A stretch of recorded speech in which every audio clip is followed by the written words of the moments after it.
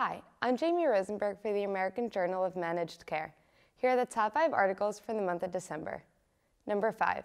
Competing breast cancer tests vied for attention from clinicians and payers at the San Antonio Breast Cancer Symposium. Number 4.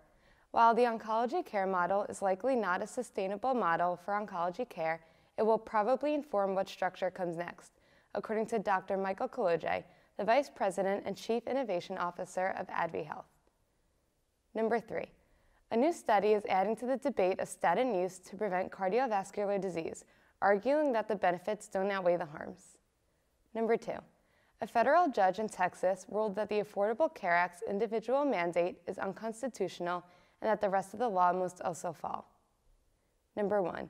New reports from the CDC highlight troubling increasing trends in suicides and drug overdose rates as life expectancy in the United States declined for the second year in a row. To read all of these articles and more, visit AJMC.com.